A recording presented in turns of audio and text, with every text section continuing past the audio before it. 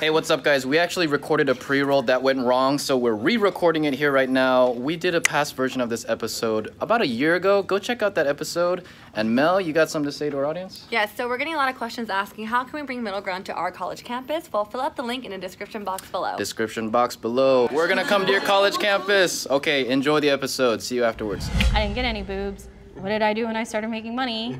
I went and bought boobs. Like, that's what I wanted. You're gonna die from your implants. Like, I'll die a D cup.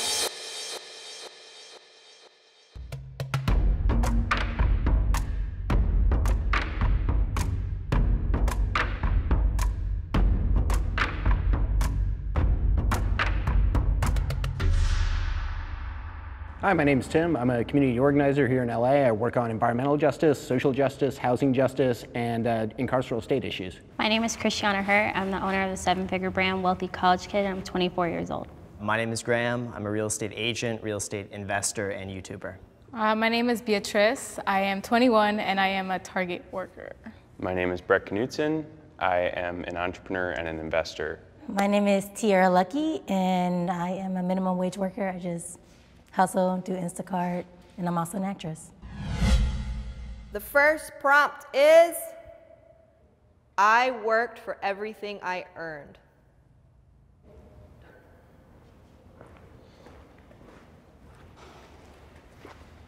So I grew up with two parents that were basically paycheck to paycheck, and none of them had any extra money. It was by seeing my parents struggle like that that I really realized the value of money. So I basically poured everything I had into my work. There were years, I would say 4 years, that I didn't have any friends. From 18 to 22, it was just me. And I was working from probably 8 a.m. until midnight, working as a real estate agent. I completely agree. I think that what a lot of people discount is all the sacrifices that are made. I didn't go to parties. I don't really honestly have like a ton of friends. And it's not like a sacrifice where I was like, I'm gonna have no friends, but you can only balance so many plates or you drop everything. And the plate that I chose to give up was a social life. There's a lot of labor and communal effort that goes into getting all of us here that we don't get paid for, that other people don't get paid for. The examples that you two gave are perfect, actually. You both earn your money by extracting value from capital transactions. You know, you are not building the house you're selling. You're not out there working like in a slave mine, pulling selenium out of the earth like some people on this planet are. And we have to re-understand what it means to earn money and how we all interact to do that. How would you address, based off extracting value, if you start a company from the ground and then you build it into a multi-million-dollar company? But no one does that because there's investors and stuff that come in too. Not always. Most of the time. I mean, you have to get capital from somewhere. I have raised money before. Yeah. But I've also started companies that I didn't raise money for. How would you finance them? By working a part-time retail job for minimum wage and then saving up and then putting it in. I have felt judged for my income level.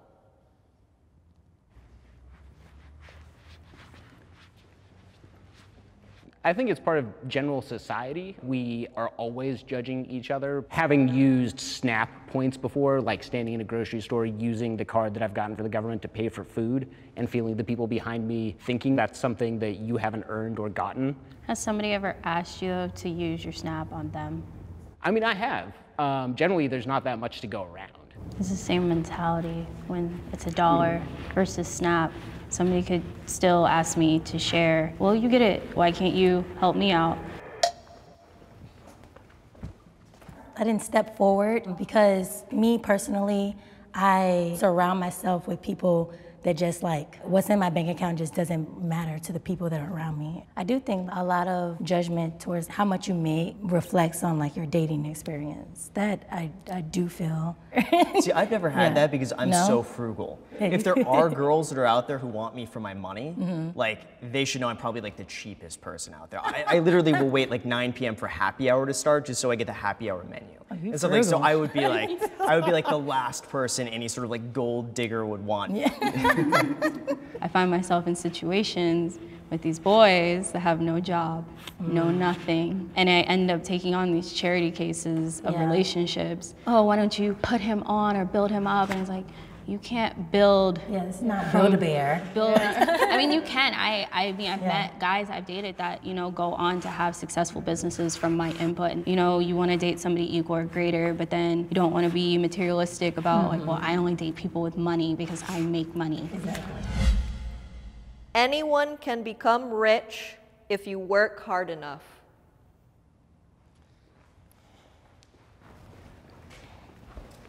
So I just think that anyone could become rich if they actually believed in themselves and took the risk to actually believe in themselves, that there is some success at the end of the line of that. I feel like a lot of it comes down to mindset first and really having the belief that you can do that. I know for me, one of my biggest concerns was I didn't have any skills whatsoever and I didn't get into college. I have like a 2.0 GPA in high school. It was terrible. I had such bad grades, but I really turned that into a positive, and I really believe this actually happened for a reason, because now I could pursue something else, which was real estate, because that didn't require a college degree. And looking back now, that was the best thing that had ever happened. That's like a really sticky situation with anyone can become rich, and because I don't think that's completely true. A lot of people can if they have connections and stuff, But I feel like sometimes people they work 2 jobs, or sometimes they have other things going on. They have to pay their needs first. They don't always have money for that, Because my dad, he's a landscape worker. He has tried making his own company, and it doesn't always work out. He has tried hard. It doesn't work. That's why I think it's you have to have connects, That's why. Do you mind if I interject? Yeah. In terms of building connections, I didn't have any connections either when it comes to working in real estate. And what I did to make the connections is I went to open houses every single Sunday for months. And I probably met at least 50 or 60 real estate agents. And it was through that I met one agent who was really gracious enough to say, if you want to come work underneath me, I'm happy to do that. And it was really that connection, which like you mentioned, connection, that I met that person through just really kind of putting myself out there to meet people. There's a lot of institutional and systemic barriers that we aren't really talking about. If you walk into a Beverly Hills $5 million house not speaking English, they're probably not going to give you the hookup. We don't tend to move within circles where those connections cross economic and socioeconomic lines. But even beyond that, I want to say you took a big risk and your risk paid off. But what if your risk hadn't paid off? And that's for a lot of people who do try and start their own businesses, try and start their own YouTube channel. That risk doesn't pay off, and there's no real safety net there. So we're not really getting an adequate side of people who have taken that entrepreneurial risk and not been able to take it again. I'm almost worried it becomes a self-fulfilling prophecy, though. If you go in it fearing, oh, what am I going to fail, and that becomes your main focus, I think more people are less likely to take risks actually needed to succeed because they're more focused on not failing, if that makes sense. Yeah, I think your beliefs create the level of action you take, and the level of action you take determines your results, and it is cyclical. I am not obligated to give to the less fortunate.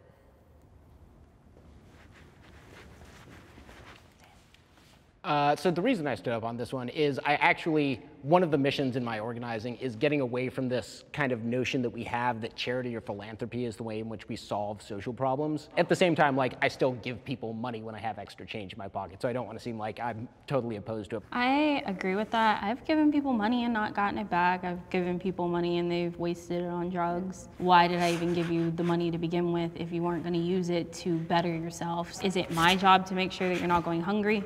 No, we have plenty of organizations that will make sure that you're eating, make sure that you have a roof over your head. Yeah. It doesn't have to fall on my shoulders, per se. I feel like when you say, are you obligated to give to the unfortunate, it's always the mindset of money. Well, guess what? I have no money currently to give. But I have my morality, I have my goodness about me. I'm just trying to build a community, especially when you have a group of people that is creative and supportive. You build faster than just by yourself. I don't always donate with money. Sometimes I'll go and I'll fill bags of food for kids that are starving, you know what I mean? So it doesn't always have to be money. I don't think it's our responsibility to give money based off of what we think the person's gonna do with it. That's on them if they choose to use it wrongly. It's our responsibility just to be generous. I am not afraid to spoil myself.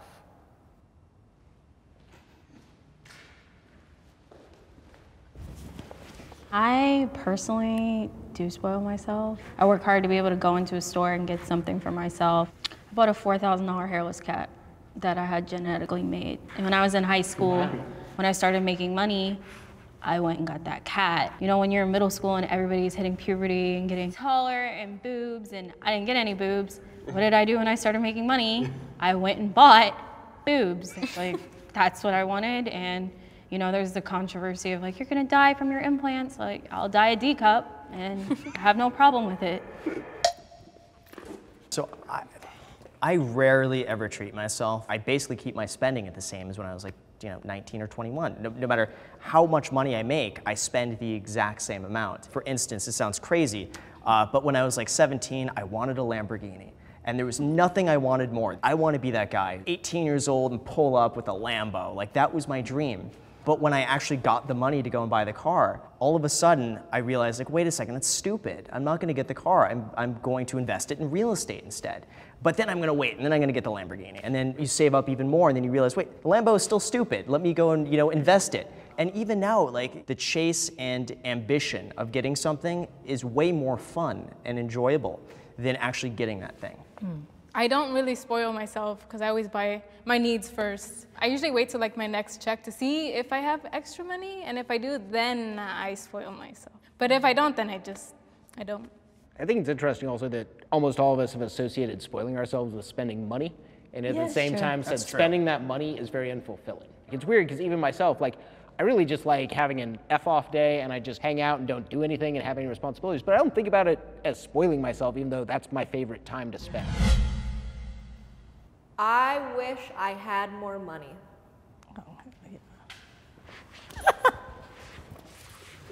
For me, I think it's always a comfort thing knowing that I have a little bit more saved up or invested. And I think it could just be a psychological thing that no matter how much money I have, it's always psychologically never going to be enough because that becomes your new normal. So I think you're always chasing that. See, I want more money so that I can pay off like my debt and travel. And like help some family members, and that's it. That's why I want money. I mean, I don't want to be like, oh, give me money, but like, I just want it for my needs, or just for like a car because I need a car, or just stuff my family needs, stuff my friends need. I think for me, if I'm honest with myself, it's getting further away from how broke I was, because I'm scared of that ever happening again. There's no end because of that. So, of course, everyone could always use more money. Like, I've met billionaires who could definitely say that they would want more money, but more, I want to see a society in which the money that we have doesn't determine all of our possibilities. Because it seems like when we talk about solving problems, it comes back to money. My utopian vision is like a society where money really doesn't matter because we don't really need it to figure out value, but it makes a good translation for the time being.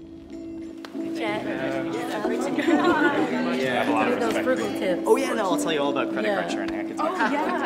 Thanks so much for watching this episode of Middle Ground, guys. We loved having different people this time around just to get different perspectives. Exactly. If you guys enjoyed this episode and want to continue the discussion, join our Facebook group in our link below. We also have this super cool Instagram page. If you guys aren't following at this point, you're kind of weird. So follow us, Jubilee Media. As always, leave a comment below, like, subscribe, and we'll see you next time.